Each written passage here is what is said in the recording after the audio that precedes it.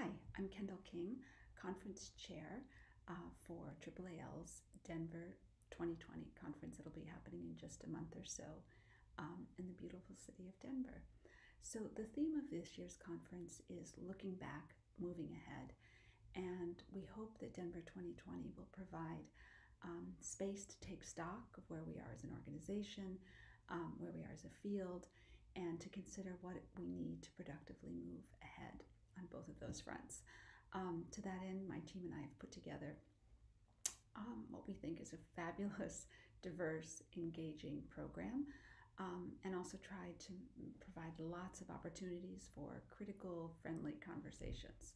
So this year's conference has 5 plenaries by field-leading researchers, more than 36 curated colloquia, which offer both breadth and depth, 600 cutting-edge individual research presentations, many exciting roundtables, and hundreds of poster sessions. So I encourage you to engage deeply and broadly in the wide range of content and rich content that this year's conference offers. So AAAL 2020 offers many events to facilitate networking, mentoring relationships, community building in the beautiful city of Denver. Some of these include not one but 2 receptions on Saturday night following the first plenary. So there'll be the regular conference reception that's held in the publishing area, and also a sobremesa reception that's held in the Hacienda restaurant, which is adjacent to the hotel. And that one, which is organized by Jason Mazel, aims to bring together and support scholars of color. There's also a Sunday night reception hosted by Sofia Chaparro at the University of Colorado, Denver at Rhine House, which is about a half-mile away, maybe 15-minute walk. And an early morning, Sunday morning, fun run, 3-mile fun run or walk around the Capitol area and the Cherry Creek Trail, and that's organized by Leah Carey of the University of Minnesota. So these are really great opportunities for informal conversation, for camaraderie with fellow applied linguists. So please come join us for one or all of those. We are also hosting, thanks to the work of Peter DaCosta and his committee, a mentoring program that pairs junior and established scholars. They've made it because they've done all the work, more than 100 matches. So we're encouraging people who are in that program to meet up on the 2nd floor of the Sheraton, where we have extra small group seating.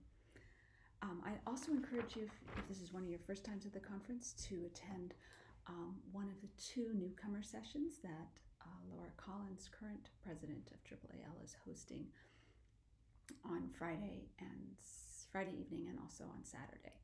And those are designed to kind of help people navigate the conference if they're attending for the first time.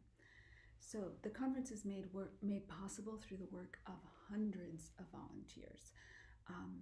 Many of you are probably aware of the fact that the review process took place over the summer. We had more than 625 people work as volunteer reviewers and strand coordinators. And there were many other dozens of individuals who participated. I'm sure some of you are in this group on committees and task forces related to conference planning, awards, special events. So thank you.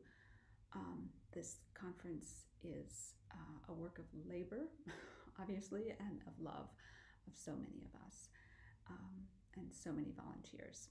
It's really humbling to see as chair how many people work to make this event a success.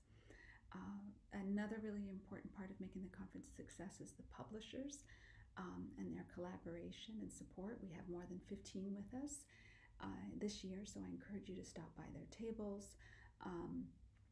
The coffee breaks will be located in that area as well, so they are eager to see you and talk with you. A couple of friendly reminders. Please wear your badges. That's super important for security, conference planning, catering. For the first time, we're going to have privacy tents called mamavas for breastfeeding, or alternatively for prayer or meditation or privacy space. Those are located outside, in the halls outside of the Majestic Ballroom. They're kind of big white tents, you can't miss them. Other thing to keep in mind, for the first time, we will not have a bulky conference program. You're not going to get that upon check-in. We're trying to be as green as possible. You'll get a simple paper printed grid. All information is going to be on our conference website. That's already there, on our searchable schedule, or it can be found on our smartphone app. So the app is really the best place to plan your day, find late-breaking updates, see any changes in scheduling, and review daily highlights. So I encourage you to attend as many sessions as you can, both in your area and beyond, to go to the plenaries, to go to the business meeting to find out what we're working on as an organization, and also to learn about the 2021 program that Patsy Duff will be announcing, and to attend the receptions, introduce yourself to new people, and welcome to our community. I look forward to seeing you in Denver in just about a month. Take care. Bye.